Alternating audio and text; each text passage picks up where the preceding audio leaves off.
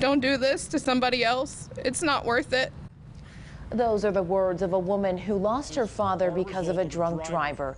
City, county, and state agencies coming together to address the rise of deadly crashes in Sedgwick County.